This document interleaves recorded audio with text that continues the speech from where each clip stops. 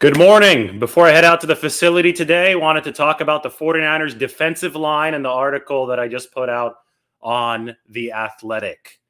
It's unbelievable how far Kris Kocurek has taken this unit, and it's so important for the 49ers right now because they're about to face one of the best pass-blocking offensive lines in football with their season on the line. But remember back to the start of the year when Nick Bosa was the only one doing anything on the 49ers defensive line, and everybody was pining for DeForest Buckner, the 49ers traded before that 2020 season, when the 49ers' only real hopes of fielding a dominant defensive line seemed to ride on the very tenuous condition of Dee Ford's back. It was Bosa and everybody else, and that meant no pass rush whenever Bosa was chip blocked or double teamed like that game against the Green Bay Packers.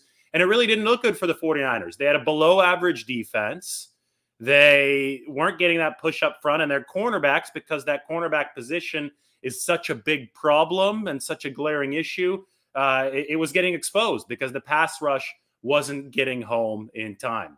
Well, fast forward to now. We're entering Week 18, final game of this extended regular season, and the 49ers are playing dominant ball up front. And that's going to have to continue if this team is going to, A, make the playoffs, and B, even if they do make the playoffs, if they're going to advance well into January and potentially into February. This is a rush over coverage football team, and that's what I wrote about today in The Athletic. I'm going to put the link right now in the comments section for all you guys to be able to take a look at it. And just behold some of these numbers that I dug up. First of all, we have to start with the run defense because you earn the right to rush the passer. You have to get opposing teams into unfavorable down and distance situations. That only is going to happen if you're able to stop the run on early downs. Well, the 49ers weren't stopping the run on early downs in weeks 1 to 5 at an efficient enough clip.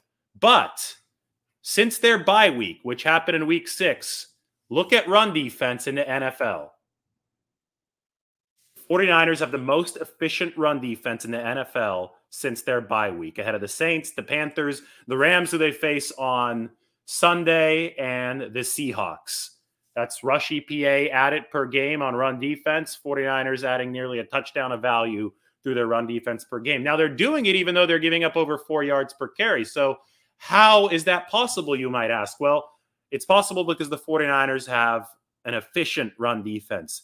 They have made the right stops at the right times ahead of the line to be able to earn the right to rush the passer, to get that pass rushing NASCAR package, lighter defensive ends out onto the field. You allow Arden Key to rush over tackles or from tackle over guards if you're in the correct down and distance. You allow your defensive linemen to truly pin their ears back and tee off if you're in the correct down and distance. And with efficient stops, the 49ers have been able to do just that, to set up their pass rush. The 49ers also lead the NFL with 22 forced fumbles, including 7 on run plays. And their fumble recovery luck has gotten a little bit better as of late. So that's another huge component to making sure that that run defense is getting the 49ers in the correct spot. Because even if you don't recover a fumble, causing a fumble usually means that you've set up the next play to be an advantageous one in terms of down and distance. So the 49ers, number 1 run defense since week 6, number 2 run defense overall in terms of efficiency this year.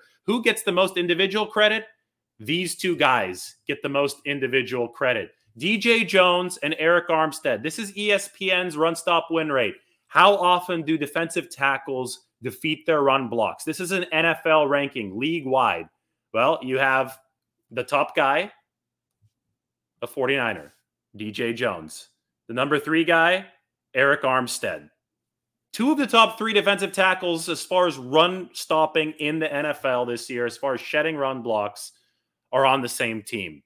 Can't overstate how important that is. Eric Armstead didn't move inside until around week 8, week 9. The 49ers realized they had to do something because Javon Kinlaw had ACL surgery around the time. Well, he didn't play after the bye week, and he had ACL surgery around the time of week 9. It was then that it dawned upon the 49ers that it's not going to get any better on the inside. We're going to keep on getting washed out by these opposing offensive guards if we don't make a change. Remember Zach Kerr, 49ers had him early in the season. It was actually, it seemed like a sneaky good pickup, a free agent, played for the Carolina Panthers last year. Well, he was a decent pass rusher, but he wasn't getting it done against the run. He was getting washed out by guards. Against Detroit in week 1, I posted several clips on all 22 of the 49ers just not being sturdy enough up front. Even when Javon Kinlaw was in there, the 49ers were struggling because Kinlaw wasn't at 100%. Then Kinlaw got hurt, done for the season, and the 49ers definitely weren't at 100%. DJ Jones played good football throughout for the 49ers in 2021, but they needed a second guy. They needed Batman and Robin there on the inside, and that's where moving Eric Armstead full-time to defensive tackle has worked wonders. So if anybody ever tells you that Armstead is overrated, Armstead's not doing what he's supposed to do, he has unlocked, together with DJ Jones, the spine of this 49ers pass rush, because you have to stop the run to rush the passer. And when the 49ers have the 2 top NFL defensive tackles and run stop win rate in their wide 9 where all the defensive linemen are spread out, there's extra room. You've got to have athletic defensive tackles to take that extra room and make sure that it's clogged up, to make sure that you're working against those double teams, beating them, fighting off those blocks, making those stops so you don't get gashed up the middle. That's what DJ Jones and Eric Armstead are doing. So that set the table for what happened next. And this is a 2-part phase. Phase 1 was Arden Key. Arden Key did almost nothing for the Raiders in 3 seasons, 3 sacks in those 3 years across the Bay. He did almost nothing for the 49ers in weeks 1 to 7. Look at this. Arden Key, 3 pressures, ranked number 166 of defensive linemen, and a pressure rate ranked number 167 of defensive linemen over weeks 1 to 7. But after Armstead moved inside, after the 49ers fortified that run defense, they began to have more confidence in playing Arden Key on more downs. And they began to have more confidence in playing Arden Key on the interior, because Arden Key's not a run defender. He's not part of the 49ers rush defense plans. So if you earn the right to rush the passer and put the offense into passing situations and your own defensive line into pass rushing situations, a lighter athletic edge rusher like Arden Key can see more opportunities. Well, since week 8, that game against Chicago, look at this monumental improvement. Key has 6 sacks since week 8, 28 pressures, that ranks number 23, and a pressure percentage of 16.7%. He's improved from number 167 to number 8. So that was surge number 1 for the 49ers run defense. Then came surge number 2, and that started with the game against Cincinnati. And this is the one that truly, truly matters as we analyze and handicap this upcoming game against the Rams. It's not just been Key who has improved for the 49ers down the stretch. Since week 14, they've had a surge across the board as far as their depth pieces outside of Nick Bosa. So Arden Key, who in weeks 1 to 13 was ranked number 90 in pressure rate, has ranked number 5 since week 14. Sansom Ebukam was ranked near the bottom, number 216 of defensive linemen, has ranked number 11 in pressure rate since week 14.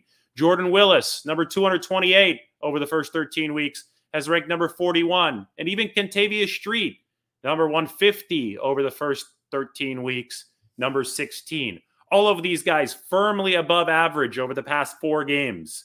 And even Charles Omenihu, who doesn't have a sack, number 40 since joining the 49ers. And since that week 14, he joined the 49ers around midseason in the trade from the Texans.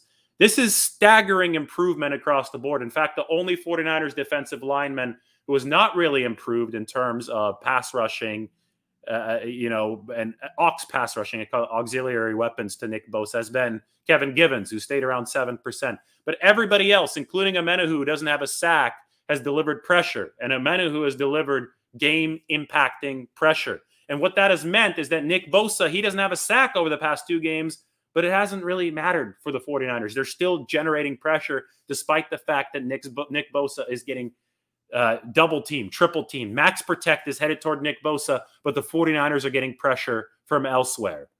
And at the end of the day, that's what matters. That's what can make this defensive line dominant. That's what has made it dominant. Now the secondary's got to do its job, and maybe they won't have Jimmy Ward. Maybe they won't have K'Wan Williams. Those guys are all on the COVID list right now, so you have to hold your breath if you're a 49ers fan. But the only answer if those guys are out against the Rams is the defensive line in the front seven, which, by the way, is playing well at the linebacker level as too. So you have to root the defense up front in that front seven. And the defensive line, as you can see here, is absolutely doing its job. They're coming at more spots than one. You know, they're coming from more spots than just Nick Bosa's spot. And that's everything for this 49ers defensive line. So tip your cap to Kris Kocurek. This chart right in front of you is 49ers defensive line coach Kris Kocurek. We'll call him the Fighting Kris Kocurek. They have absolutely rounded into form heading into Week 18. And you know why that's extra important? The Rams are #1 in the NFL in pass block win rate. This is the best offensive line as far as pass blocking goes, according to that metric. So the 49ers are going to have to show up and play. All right, guys, that's it. Defensive line, Kris Kocurek, those guys all deserve some love. It started with the run defense, DJ Jones, Eric Armstead moving inside, and it's going to continue with the auxiliary pass rushers supporting Nick Bosa. There's a comment here. The Bengals offensive line gives up some of the most, if not the most, sacks in the league, which is true. The 49ers have played some teams who have let up some sacks, but they were playing teams who let up sacks earlier in the season and they weren't getting sacks. Now they're getting sacks against teams that have let up sacks, and that's why I'm talking about this Rams game as a definitive challenge for the 49ers, because this offensive line is good. These guys can block in front of Matthew Stafford. So now the 49ers have to take success against teams who have given up sacks, and they have to apply it and take that success and apply it against teams who really haven't given up sacks. So, yes, absolutely right. The 49ers can't control the schedule, but they have the Rams now, and the pass rush has to continue doing what I just broke down. All right, subscribe, check out that article, subscribe to The Athletic too, double subscription. Maybe I'll buy you a sandwich or something or a beer. Anyway, you guys take care. Enjoy the rest of the week. I'll be back with some more videos and articles soon.